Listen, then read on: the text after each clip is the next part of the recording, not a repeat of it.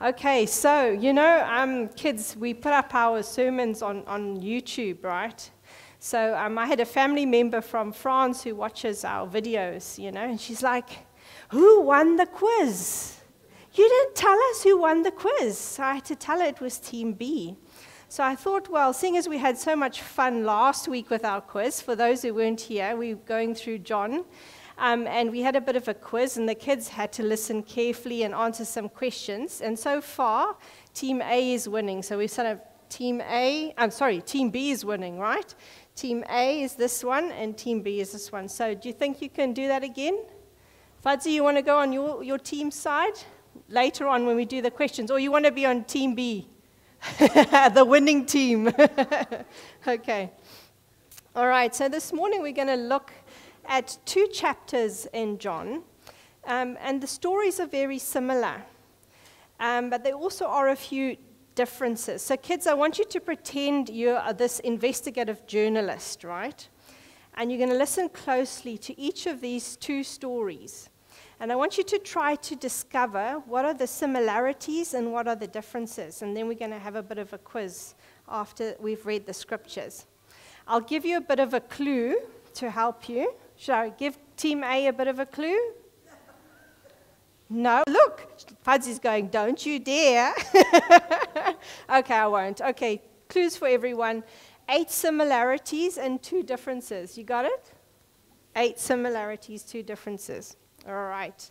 So join me now as we read chapter 5, and we're going to read the first few verses there up to 17, from 1 to 17. All right, let's begin. After these things, there was a feast of the Jews, and Jesus went up to Jerusalem. Now there in Jerusalem, by the sheep gate, was a pool, which is called in Hebrew Bethesda, and it had 5 porticos. That's columns. And these lay a multitude of those who were sick, blind, lame, and withered, waiting for the moving of the waters. Now, not all versions of Scripture have this part, but some of them do, so I've included it. And it said, for an angel of the Lord went down at certain seasons in the pool and stirred up the water. Whoever then first, after the stirring up of the water, stepped in was made well from whatever disease with which he was afflicted. A man who was there had been ill for 38 years. When Jesus saw him lying there and knew that he had already been a long time in that condition, he said to him, do you wish to get well?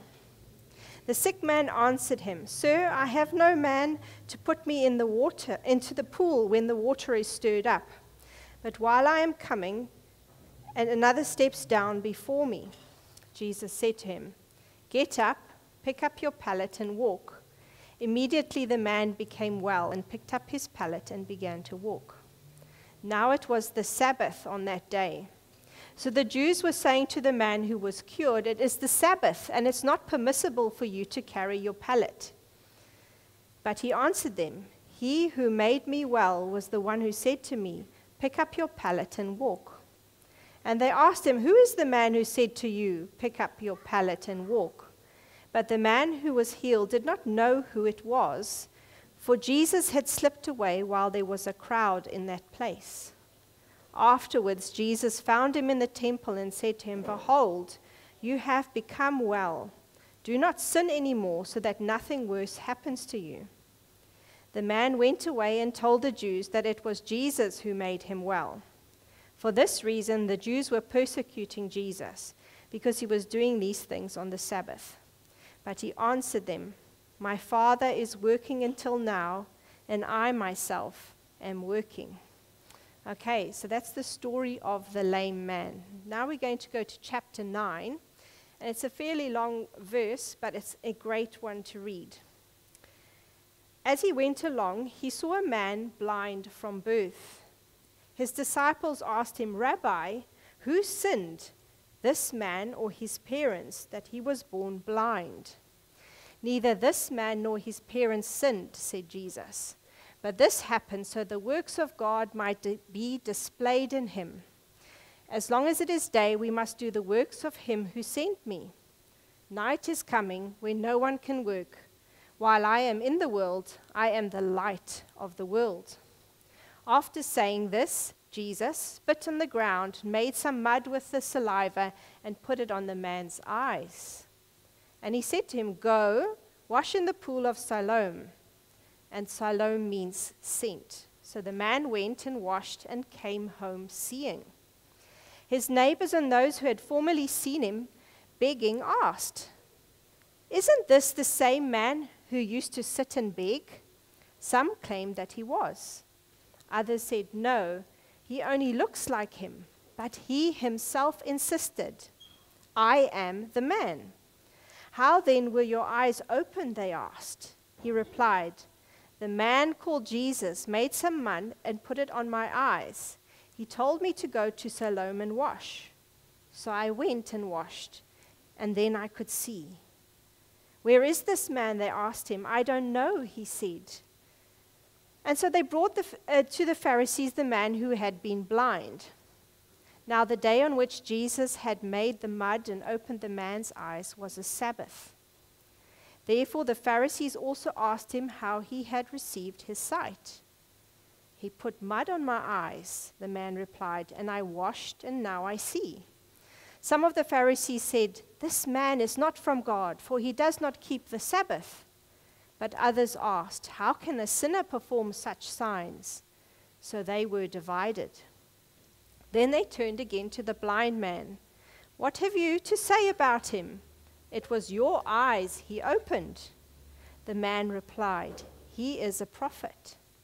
They still did not believe that he had been blind and had received his sight until they sent for the man's parents. "Is this your son?" they asked. "Is this the one you say was born blind? How is it that now he can see?" "We know he is our son," the parents answered, "and we know he was born blind. But how he can see now, or who opened his eyes, we don't know. Ask him. He is of age, he will speak for himself." His parents said this because they were afraid of the Jewish leaders, who had already decided that anyone who acknowledged that Jesus was the Messiah would be put out of the synagogue. That was why his parents said, "He is of age, ask him." A second time they summoned the man who had been blind. "Give glory to God by telling the truth," they said. "We know this man is a sinner." And he replied, "Whether he is a sinner or not, I don't know.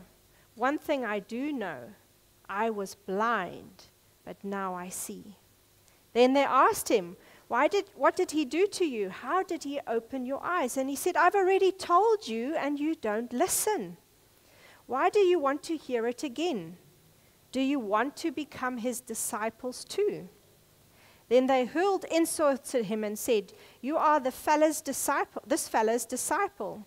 We are disciples of Moses. We know that God spoke to Moses, but as for this fellow, we don't even know where he comes from."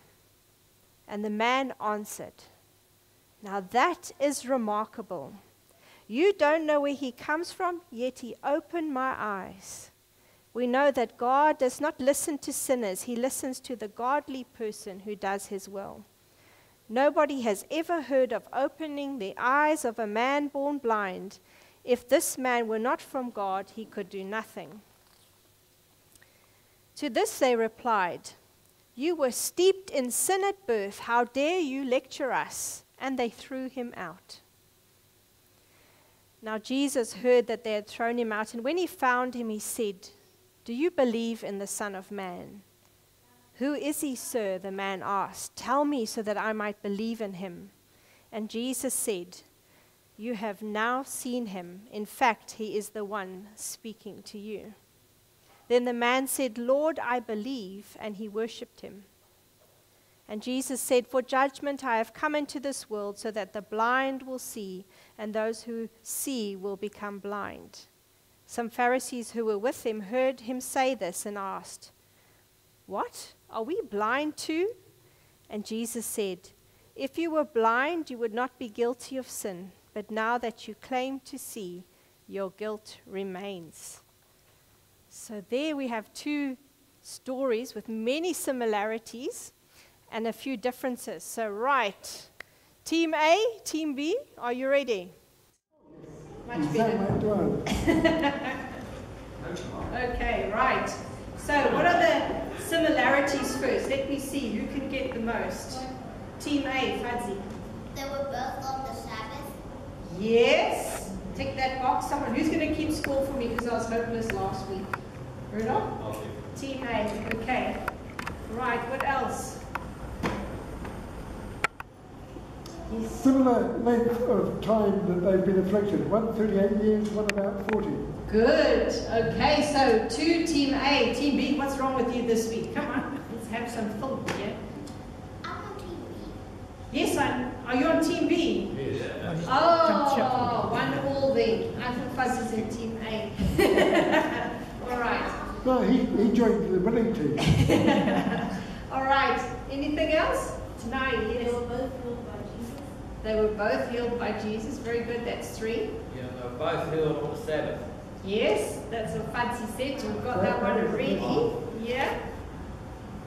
Neither of them could say who he was.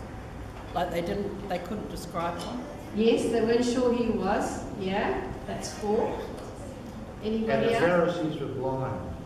The Pharisees were blind. Yes. Very good. So where are we now? 3 for that kid, 2 for 3, 2. Okay, it's coming up to know. Say again. Both reported to the Jewish. Yes, they both reported to the Jewish leaders. That's very good. Okay, so 1 more for Team B. Tonight, yeah.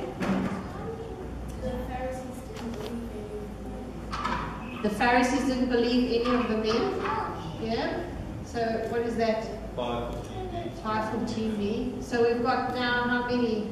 About 6 or 7. So 1 more. Who's going to win? Let's see. Jesus walked away once he performed the miracles and so that he didn't want all this praise and background. So Yes, that's right. Okay, so that's good. Okay, so what is the final score? 5 for Team B, 3 for Team A. Fuzzy, you think you got an extra one? They both believe Did they both believe in Jesus. in Jesus? Are you sure? All right, let's recap and we'll see. So I didn't do the hard work. I consulted a scholar on this. How's that? Okay, so here are the similarities. In the past, their past life was described, as Nigel said, yes. So the lame man had been in his state for 38 years, and the blind man was blind since birth. Did you notice that Jesus took the initiative with both men? He walked over to them. They didn't ask him over. He walked over to both of them. And there was something else that was similar. Where did they have to go and wash or jump in? Yeah, there was water, yeah? Say again? So the pool of Bethesda and the pool of Siloam, yeah, that's right. And then both were healed on the Sabbath, so Eva said that, well done, very good. We'll talk more about that next week. In both stories, Jesus is accused of violating the Sabbath, and that means breaking the Sabbath rules. Both men were questioned about who healed them. And after they had been questioned by the Jewish leaders, did you notice Jesus came to find both men? And he had a conversation with them. And the last similarity there is when Jesus finds them, he invites belief. So up until this point, Jesus responds to both of these men in a similar way. And now the ball is in their court. How will these men respond to Jesus? And it's here that we begin to see some differences. In John 5, it's interesting, Jesus implies in his conversation with the man at the end that the lame man's sin is related to his suffering. While in John 9, the blind man is not blind because of sin. There's a contrast there. What's going on? That's quite interesting. And this is a very complex issue, so let me try and explain this. In ancient times, many cultures incorrectly believed you were cursed by God if you were suffering in such a way. And Jesus' disciples themselves asked Jesus the question. They say, is sin the root cause of the blind man's situation? But Jesus corrects them. He says, this is not the case. But you can kind of understand why they might think about this. I mean, we've read the Old Testament where God himself punished people for their sins by sending plagues, right? You remember? What was the story where God sent plagues on people? Do you remember tonight? Yes. Correct. Sent it onto Egypt. That's excellent. Well done. And then also onto the Israelites, actually, in the wilderness, when they started to grumble against God or when they worshipped other gods.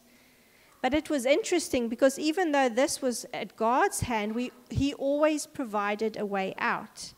So those who repented, he restored to full health. So then, other than Job, which is entirely another sermon, we don't hear of any innocent person suffering in this way. It's just not godly to say that. We also see in the Old Testament, though, that some people were not allowed to be with the rest of the community and were considered unclean if they had diseases that were contagious, like leprosy. And while we might think that's unfair and unkind, actually it's very similar to what we had to do when we all went into lockdown, right? So it was instituted by God to protect people from getting sick in a time where there were no antibiotics or vaccines. Life was very hard for people in those situations. The only livelihood they could really earn was through begging. There was no sickness or disability benefit like we have here in New Zealand. It was a very bleak life. And yet, here comes Jesus and he turns this horrible culture on its head. Not only did Jesus hang out with sinners, but he bridged barriers and showed love to those who were sick or disabled, those on the margins of society. Jesus heals both men. And not only is this a blessing and a release for them from their physical hardship, but it also restores them to a more hopeful future. In both cases, it's not just a healing event, but a life-changing one. And you think we would have moved past this sort of thing in our culture today. But I can remember in the past when my mom was chronically ill, someone who was a Christian came to tell her she didn't have enough faith. Have you heard that before? Yes, unfortunately that gets spread around too. That is rubbish, of course, and it's not the truth. God is not the kind of God to punish people with illness. Else why would he have died on the cross? If people become very sick, it's generally a result of our broken world. You see, when sin came into the world, it corrupted creation. You know, kind of like a computer virus corrupts your computer and you can't do much with it. You need to get an expert to fix it. Creation was broken, and so in some ways is the human body. So for most of the time, this is the reason why people suffer, not because of sin. It's not anything to do with them. They've done nothing. However, it is reasonable to say that if I eat too many lollies, or drink too much, or if I take drugs, let's say, then as a result of these unwise choices, we might become sick. Our bodies may be hurt. This is why Jesus points out the difference between the two men. And while the scripture doesn't tell us why the lame man's injury happened, we do know that Jesus is a good judge of character. He knows the hearts of men, so we have to trust his judgment. But we can also look at this man's character and make some judgment calls for ourselves. Perhaps you've heard that phrase, they shall be known by their fruit. This means we can see from a person's life whether they are good or bad. So how does this lame man's character show us whether he's good or bad? Let's think about it. Okay, so apart from picking up his mat and walking, where he listened to Jesus, This man did not act on his own behalf. He did not actually say he wanted to be well, even though Jesus asked him the question. Rather, he grumbled and blamed others for his own inability to get into the water. Remember, he was lame, he wasn't paralyzed. It's realistic to believe that this man could have made some effort to help himself. We learn that it is the Sabbath when the man was healed, and that he is accused of violating the Sabbath rule. And what does he do? He blames Jesus. Can you believe it? Someone who has just been healed, restored to life, and he betrays the man who has done all this for him. At first, he doesn't know Jesus' name, but when he discovers it, what does he do? He goes to the Jewish leaders and he tells them, I know who healed me, it's Jesus. And the Bible says Jesus faced persecution at that point because of it, and people wanted to kill him. Let's compare his actions to the actions of the blind man. The minute Jesus tells the blind man to go and wash his eyes, he does so with no hesitation. He also defends himself when some people say he's not the same man who was blind. He tells them, no, you're wrong. I am that man. And when they asked who healed him, the man knew who it was. He said, the man they call Jesus. And when the Pharisees investigate, this man defends Jesus to the point of being thrown out of the temple. This is very serious because the likelihood of him re-entering the temple to worship would have been non-existent at that point. He would have been banned for life. He also has a depth of knowledge of who Jesus is. The man answered, and I love this part in the scripture. He says, you can just visualize it. Now that is remarkable. You don't know where he comes from, yet he opened my eyes. We know that God does not listen to sinners. He listens to the godly person who does his will. Nobody has ever heard of opening the eyes of a man born blind.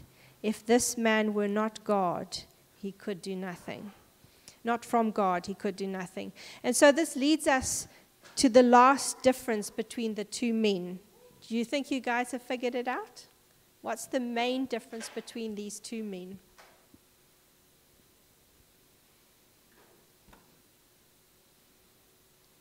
Team A, now's your chance. One was faithful, one was not. There was a heart response, right? It's interesting. The blind man's heart was open to believe in Jesus, while the lame man's heart was not.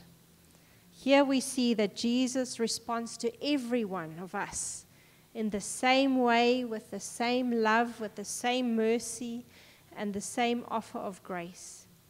But at the end of the day, it's up to each one of us to decide whether or not we accept him. Yeah, let's pray. Oh, Father God, we thank you that you are a God who loves us so deeply. You come to seek us out, Lord, each one of us, in our own situations, in our own place. And you come to show us love and grace and mercy. I pray, Lord, that our hearts would respond back to you in kind, with gratitude for what you have done for us. Thank you for your faithfulness to us, Lord. Pray for all those that may be struggling with illness, who have had harsh things said to them, Lord. Pray that they may know that you love them so much, and they are incredibly precious in your sight. So God, transform our hearts. We don't want to be people who are blind in our hearts. We want to see fully, to trust you with our lives moving ahead. In Jesus' name, amen.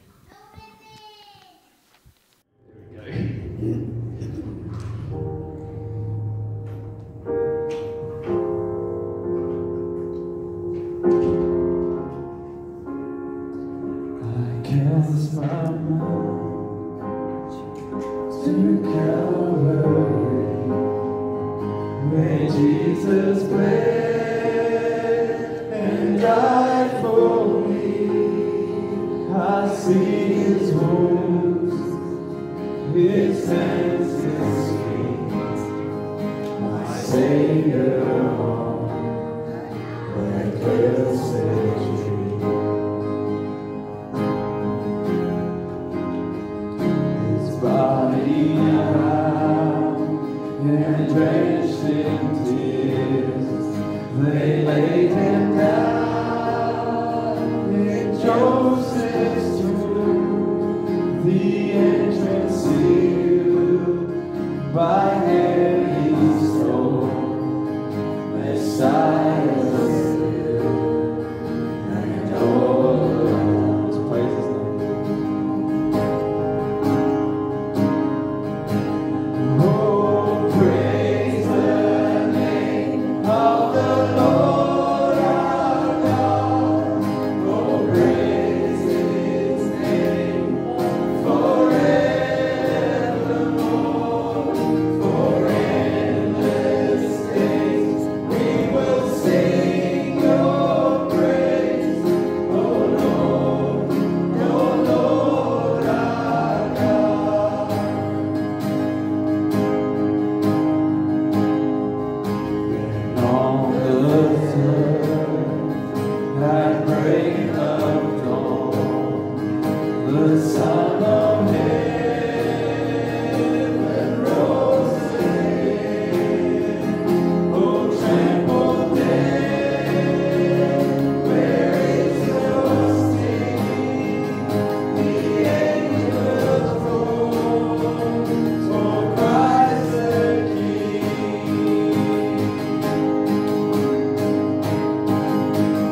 Oh, praise the name of the Lord our God.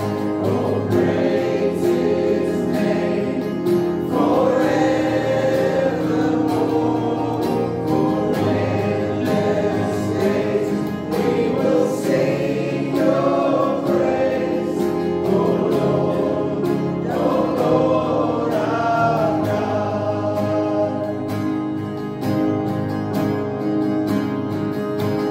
Shall return in robes of white, the blazing sun shall pierce the night, and I will rise among the saints, my case transfixed on Jesus' face. Sing that again. Shall return. He shall return in robes of white, the blazing sun shall pierce the night, and I will rise among the saints, my gaze transfixed on Jesus' face.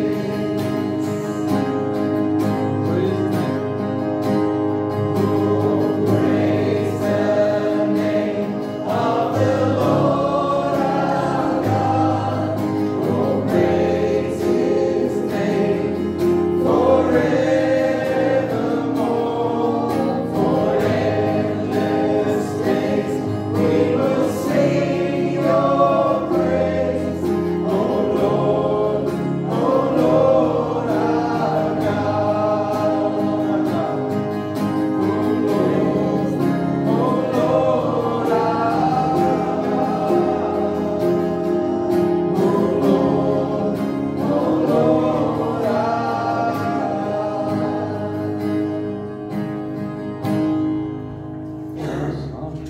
Alright, well I hope everyone has an awesome week, and if you want to join us for morning tea out there in the back, it'd be great.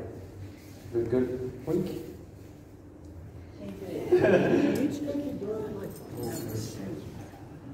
you.